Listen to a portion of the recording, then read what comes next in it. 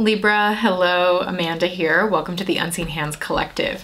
This is going to be your March shift reading. We're looking at the shape you're shifting out of this month, the shape you're shifting into, and what that shape shift looks and feels like, at least from the tarot portion of your shift. So, my friends, the image that's coming to me for you this month is you taking a bunch of glitter or maybe like a bunch of flower petals or something like that and just throwing them up in the air. Like throwing the glitter and it just like whew, goes everywhere and falls to the ground. I'm interested to see how that's going to tie into your cards. Your shapeshift this month is not from one card to the next. It is not linear like that this month. It is actually very centrally focused, and I'm going to do my best to show you what I see. The center card out of your 5-card spread here is the Singer of Connection, and this reading is really beautiful, Libra, because this energy of connection has been coming through for you for months on my channel. There's been this energy of a lot of aces, you know, like a lot of new beginning energy, especially around intimacy and connections and relationships and the energy of relationship coming into your life. And this doesn't have to be about romantic partnership, although I am feeling a very romantic energy in these cards. Take it how it resonates for you, but connection is front and center.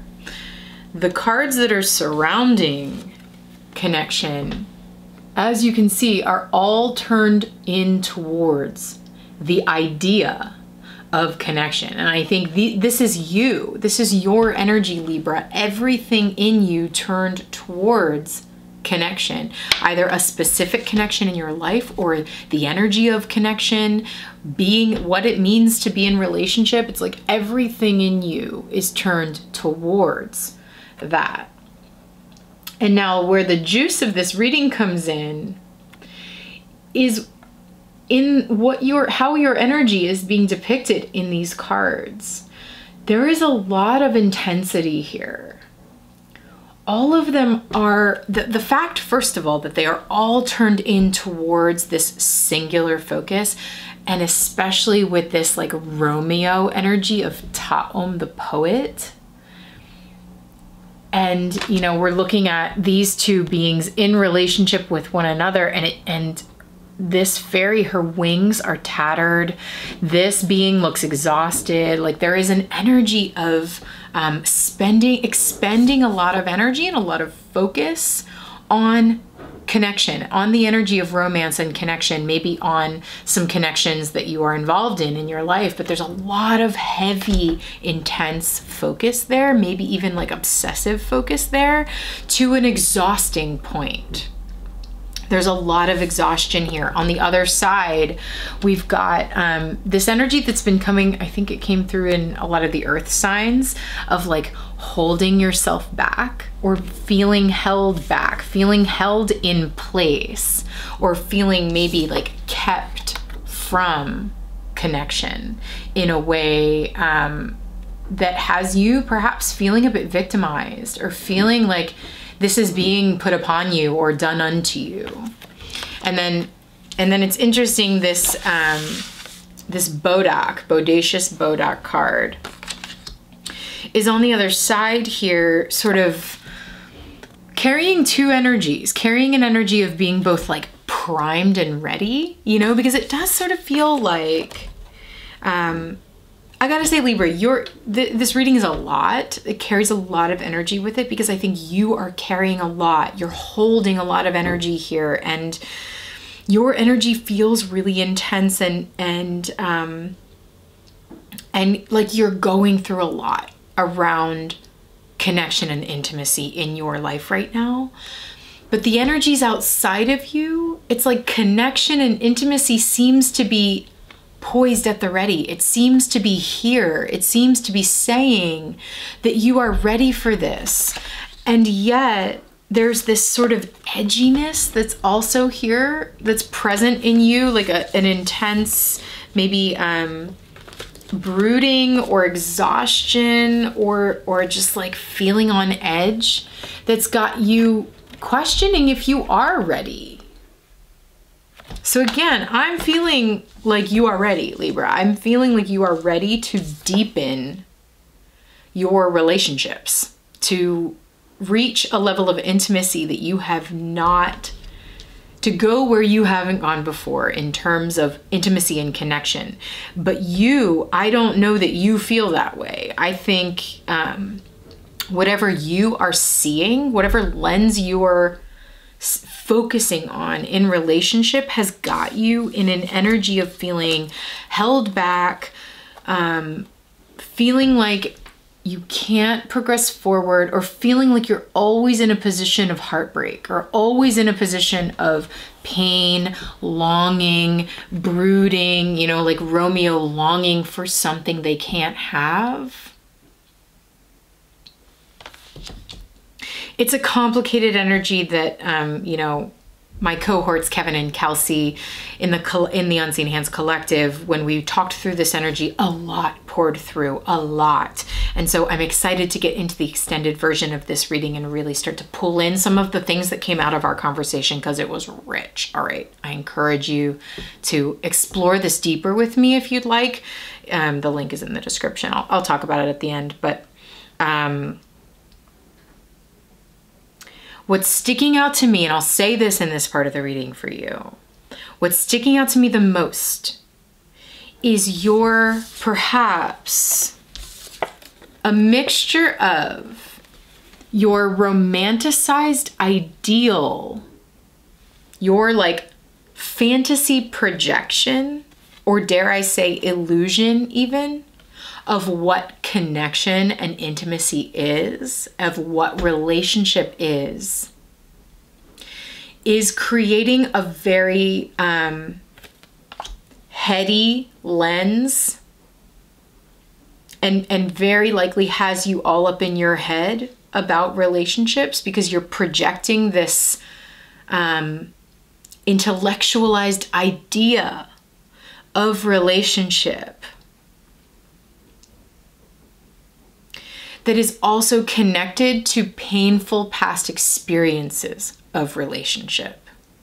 So there's this complicated duality happening here, Libra, where you are both seeing things from a lens of past relational pain that is very real, okay? You have been through painful relationships in the past, absolutely. And at the same time, you're projecting a romantic ideal. This idea of connection, this idea of relationship that is much easier to stay in an idea of something than it is to actually physically embody it. You know, there's something about this card here, this Bodak energy, that is actually very physically embodied. I think, Libra, you're being asked to come into physical, present, authentic experience of connection, relationship with relationship, rather than an imagined or intellectualized idea of connection and relationship. It's like there's a question here in these cards of, okay, if connection is here, then Libra, what's stopping you? I think what's stopping you is both a mix of this painful lens that you have of relationship from your past experiences that have been painful, and also an imagined idea of relationship that, you know, when you have an idea of something and you kind of keep the idea of relationship in your head, then it asks much less of you to stay in the projected ideal of something than it does to actually embody, live in, and humanly, physically experience something, because the human physical experience of something is actually much messier than our idea of it in our head. It is much more chaotic, and it requires much more truth from us, much more vulnerability, and much more of a willingness to show up and to show ourselves to another person.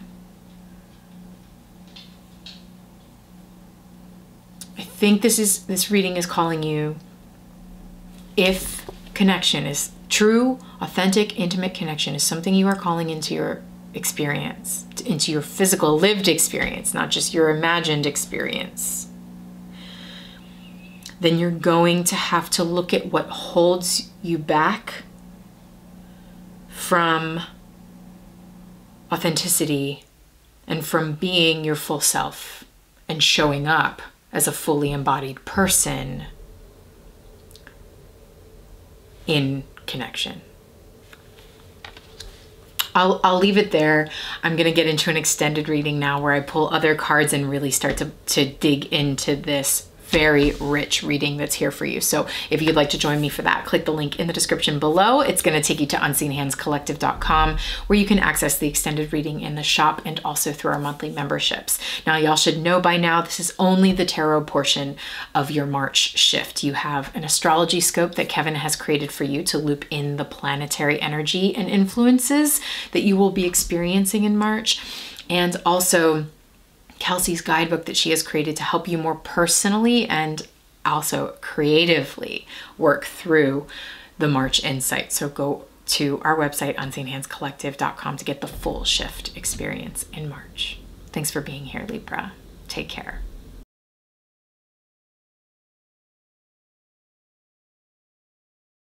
You constantly trying to hold everything and juggle everything and maybe even like unconsciously manipulate everything so that everything feels balanced and so that you feel good and that the people around you feel good is actually, that comes from a place of pain, that comes from a place of wanting to prevent pain, but strangely enough ends up keeping you in pain, doing the dance, doing the juggling, always thinking you have to do the balancing. And again, this is encouraging you to realize that if you center in yourself, in your body, in your pleasure, in your worth, in your truth, the balance will naturally fall into place with so much more ease. There's so much more ease in this card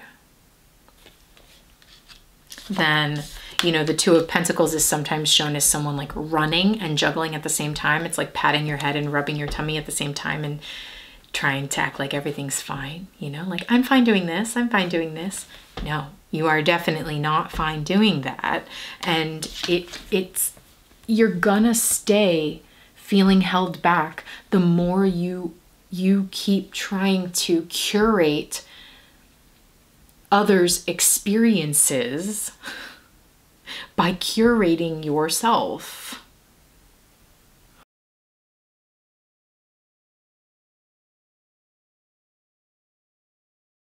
This month is healing the mirror. You become the mirror, your substance, who you are, which is based in how you feel.